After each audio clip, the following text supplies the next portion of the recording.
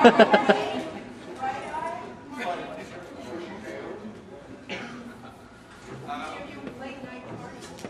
was out too late last night? Show of hands.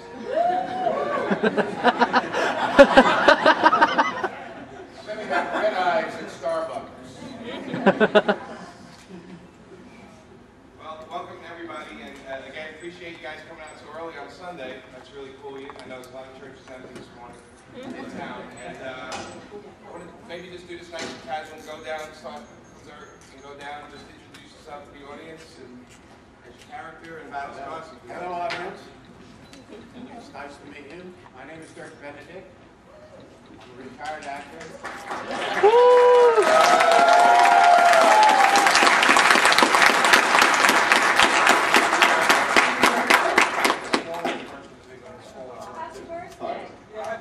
We'll do that later. It is not my birthday. Oh, is this a microphone? Oh, I know what to do with this.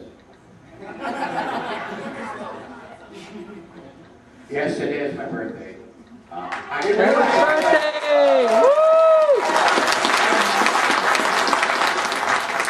you leave your presents outside the door. No, I didn't know it was my birthday till we were driving here. But the lady Diane driving me said, "Oh, by the way, happy birthday." So I've learned to blot that and many other things out. Hi, good morning everybody, happy Sunday. My name's Jamie Bamber. Oh, no, you know who I am. I'm James Callis, and I'm was just in Battlestar Galactica, the remake. That's now, we finished filming in August, and the next 3 episodes are going to be on TV in the next 3 weeks. Very nice to see you.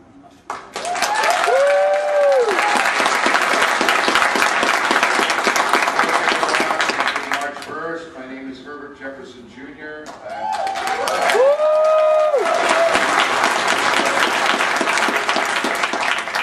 You may remember me as the original Lieutenant Boomer from the original Battlestar Galactica. And, Take your shirt off, then we'll know. Anyway, thank you so much for coming, and this is your day. Enjoy yourselves. Good morning, everybody. I'm Luciana Carro. I am in, or I was in, Battlestar Galactica. In your mind, you're still in. And I'm still in it. I'm there in spirit. And I played Cat.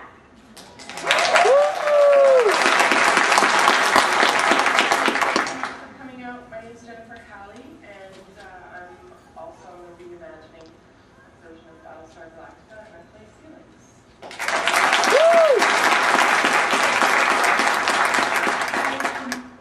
Does this work? Good morning, my name is Lockhart, and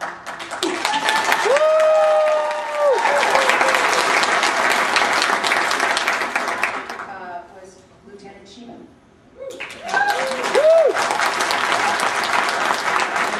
Thanks for coming.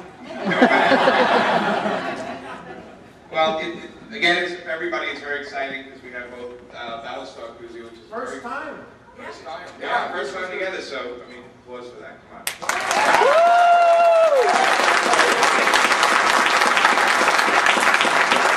And in about 10 minutes, we're going to give them all guns and they're going to battle it out. But,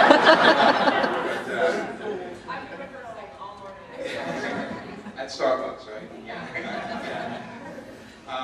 I wanted to go down the list maybe just to throw a question before, we'll take questions from the audience. That's the most fun.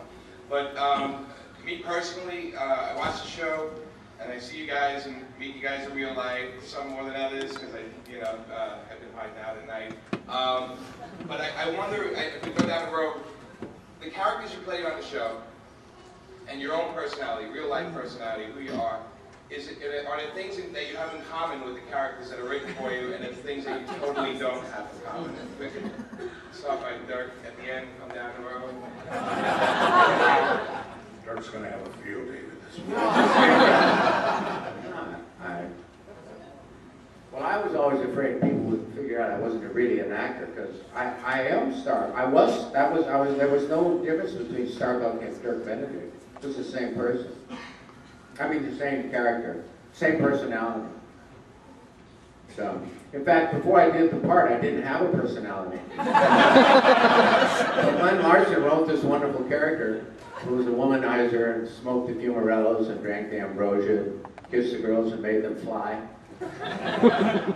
And so I became him, and the rest. And then I said, "Hey, this is good. This is the personality I've always wanted." No, it's not true. I actually met Glenn Larson in a meeting, and we hit it off. We talked for a long time. So he had been writing the part with me in mind when he when he was creating the show, and so it was close. It was close to the way I perceived the world.